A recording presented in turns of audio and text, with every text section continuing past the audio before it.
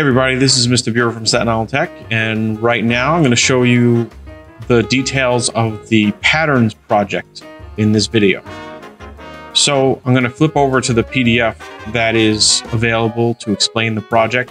It says in this project you will use CAD to make an extremely detailed version of the pattern seen below. All units of the drawing are in inches. I'm suggesting that you use lines, circles, mirror, trim, move, rotate, offset, array. Very helpful here. The divide command, which we haven't explored, you might want to look at that one too. And certainly object snap and using the grid and things like that.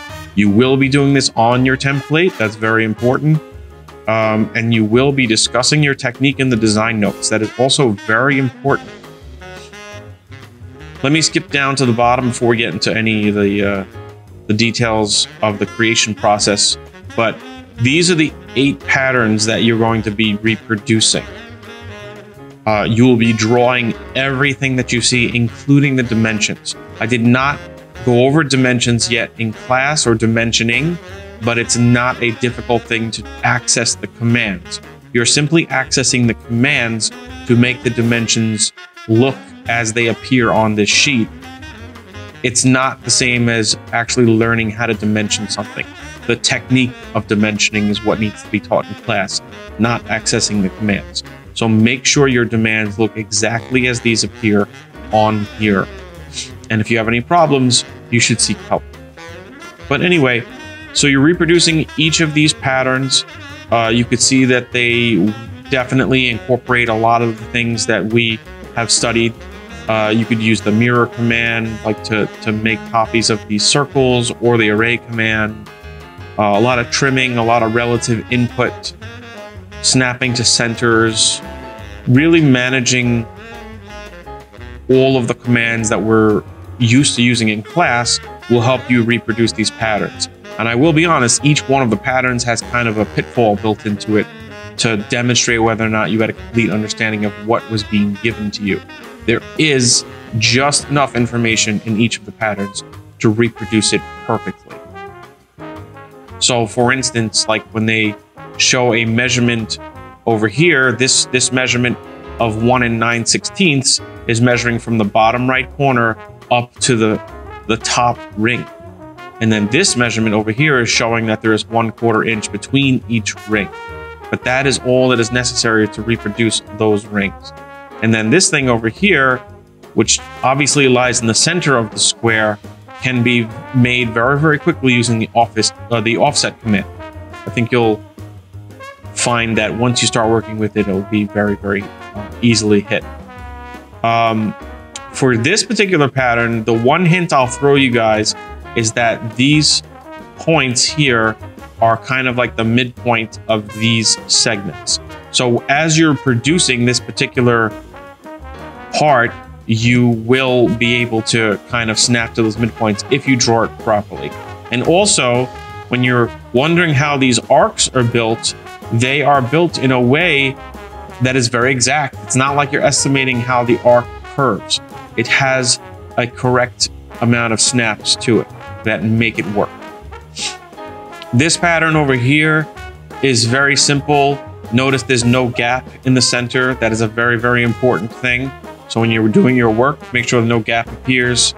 Here, you're going to want to look at what these dimensions are referring to and how these center marks are generated.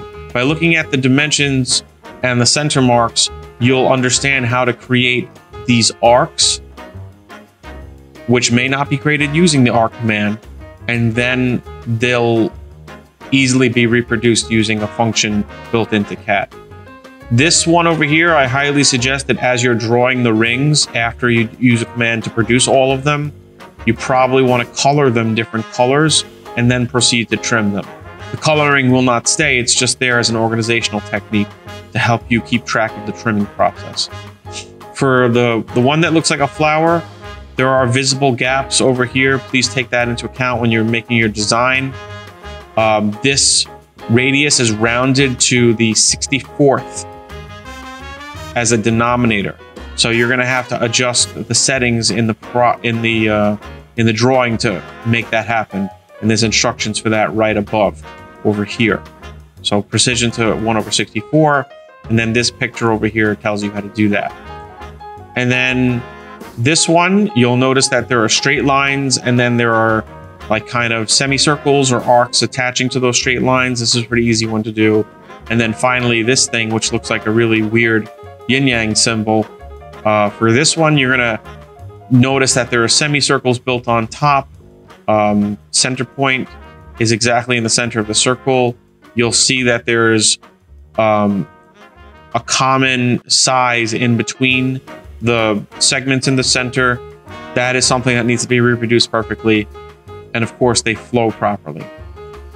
For the rest of it, the dimensions, of course, are done on a dimension layer, and they're naturally appearing in red.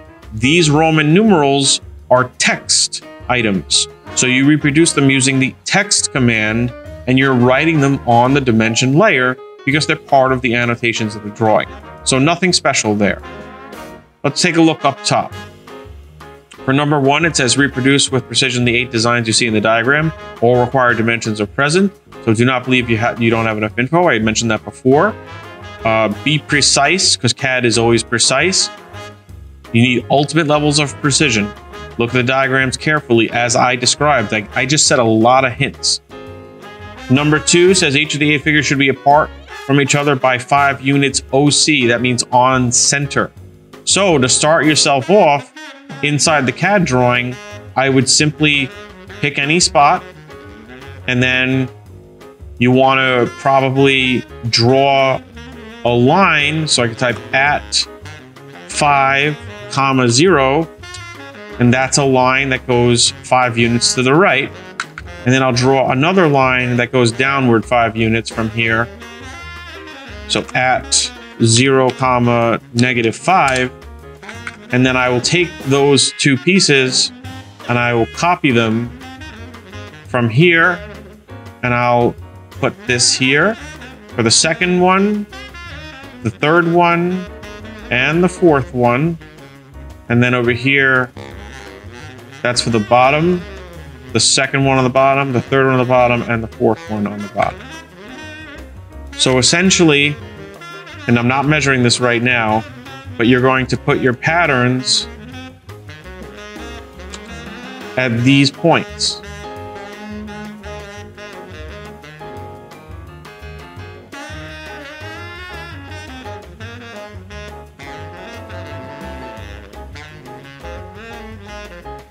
There. So those are spaced correctly. I think I snapped wrong with this one.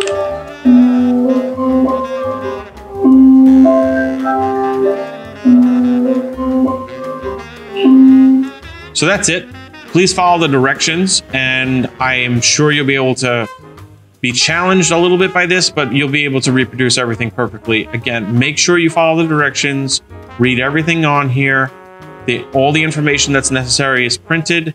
Follow these directions for editing the dimension style, and you'll have a finished drawing in no time. This is a challenging one, but you'll be fine.